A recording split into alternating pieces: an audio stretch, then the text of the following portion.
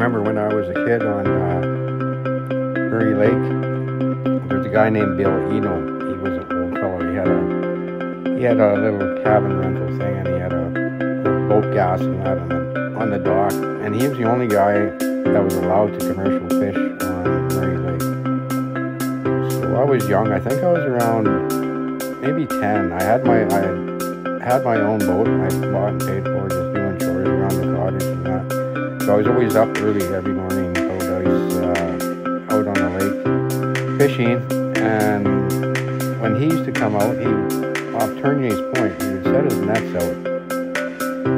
I think it was only maybe one or two nets. He had big buoys that were floating on the water. And he'd put them in, and he'd leave them overnight, and then he'd come back the next day and pick them up. So when I always got up early, and I waited till I could see him coming, and I jumped in my little boat, this little 12-foot with a 5.5, loaded my fishing gear and went across, and I'd watch him.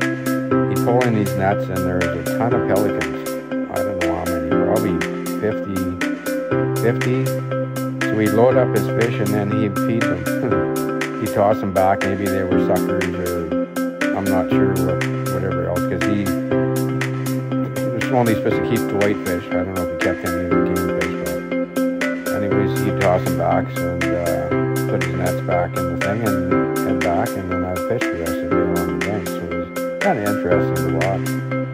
And I remember the odd time people would go across the lake, and they'd get their motors tangled up into the nets and make a hell of a mess. And he was always perturbed, but hey, the boys were there. I guess you could have lit them up, been a little better at night or something back then.